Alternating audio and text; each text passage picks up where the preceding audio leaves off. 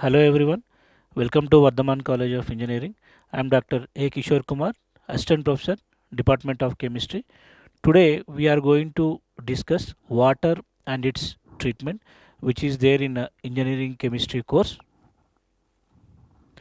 So coming to introduction, as we know, water is a very important component. It is a gift to us, right? So water generally essential component for humans, animals, and plants. And humans we use water for different purposes and for industrial application also. So here getting soft water is very important, and also if a water is available, if a water source is available, convert that water, whether if it is a hard water, convert that hard water into soft water is very important. So in this case, first we should know what is soft water, what is hard water. If a water is hard water, then what are the components that are present in that hard water, why that water is called as hard water, what happens if hard water is there, and how to remove that hardness causing salts from the water. We should know these things. So here causes of hardness, as we know, when water passes through limestone and dolomite, the two important bivalent cations, calcium plus 2 ions and magnesium plus 2 ions, get enters into the water. So here we can observe. So here water is passing through limestone deposits, so that calcium carbonate here entering into the water, calcium plus 2. Next, when water passes through dolomite deposits, magnesium plus 2, and sometimes even calcium plus 2 ions are also enters into the water. So these two bivalent cations, calcium plus 2 and magnesium plus 2 bivalent cations, are the major reason for getting water into hard water. So which water is called as hard water and which water is called as soft water? Here, if water is treated with soap solution, if we get lather easily, if we get foam easily, then that water is called as soft water. So instead of foam, if we get precipitate, if we get scum, then that water is called as hard water. So here we can observe soap reactions with water. Here soap formula C17 H35 COONA, sodium stearate soap formula C17 H35 COONA, it is called as sodium stearate. So when soap is treated with water, we are getting stearic acid C17 H35 COOH. So that stearic acid, upon again reaction with soap, we are getting lather. So a reason for getting lather is when soap react with stearic acid, we are getting lather. If we get lather easily, then that water is called as soft water. So here coming to hard water, which water is called as hard water? Here when soap is treated with water, if that water is having calcium plus 2 ions and magnesium plus 2 ions, here you can see here calcium chloride, assume in that water calcium chloride is there, or calcium sulfate is there, or calcium nitrate is there, or magnesium chloride is there, or magnesium sulfate is there, or magnesium nitrate is there. That means here in the water, if calcium plus 2, here calcium plus 2 ions, magnesium plus 2 ions. So whatever the water you are treating with the soap, if that water is having these two ions, calcium plus 2 and magnesium plus 2 ions, we are getting precipitate. Here you can observe curdy like precipitate. White scum here you can observe. Here you can observe. Right. So here this white scum or white precipitate due to formation of calcium stearate and magnesium stearate. This calcium stearate and magnesium stearate, or calcium stearate or magnesium stearate, or sometimes both are present, right?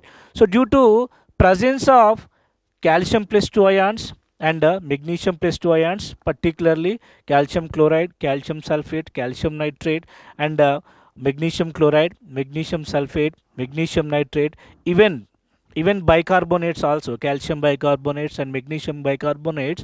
So those forms precipitates of calcium stearate precipitate and magnesium stearate precipitate. In our wash area, generally we use it to observe this white precipitate, right?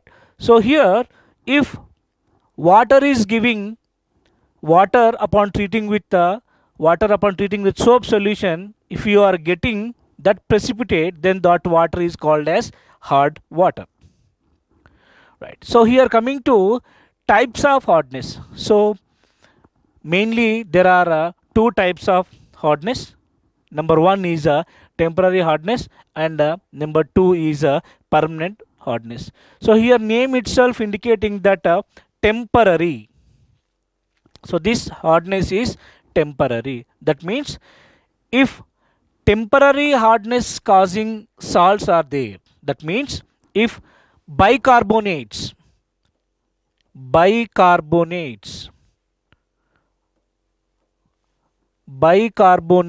of calcium and magnesium, right? So if bicarbonates of calcium and magnesium are there in the water, if we boil that water, those bicarbonates are converted to another form.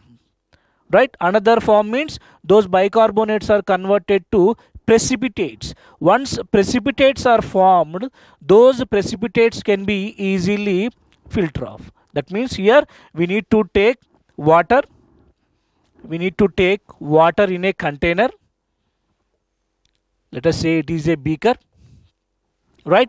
So take water into it. Assume that water is having bicarbonates,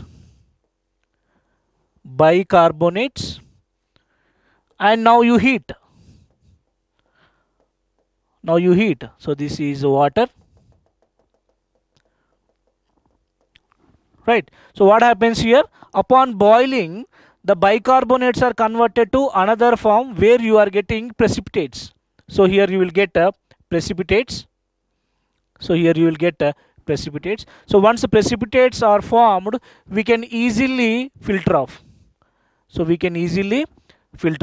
let us see the reactions. What happens if we boil the water when bicarbonates are there? So here you can see calcium bicarbonate upon heating. We are getting calcium carbonate, which is insoluble, which is a precipitate. So this arrow indicates what? Precipitate.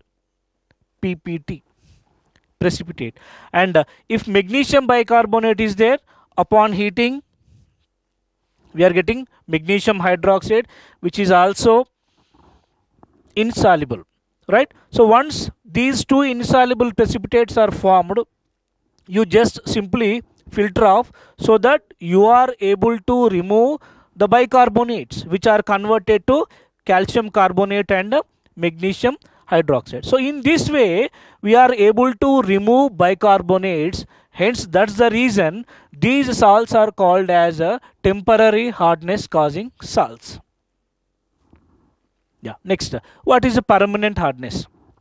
Right. So when chlorides, sulfates and nitrates of calcium and magnesium, chlorides, sulfates and nitrates of calcium and magnesium are present in the water, they are not able to remove by simple boiling. So hence that hardness is called as a permanent hardness. So to remove such salts, we need to adopt some specific methods, right? So here, so presence of organic matter, presence of alkali, sodium hydroxide and potassium hydroxide, and presence of common salts like sodium chlorides does not cause any hardness to the water.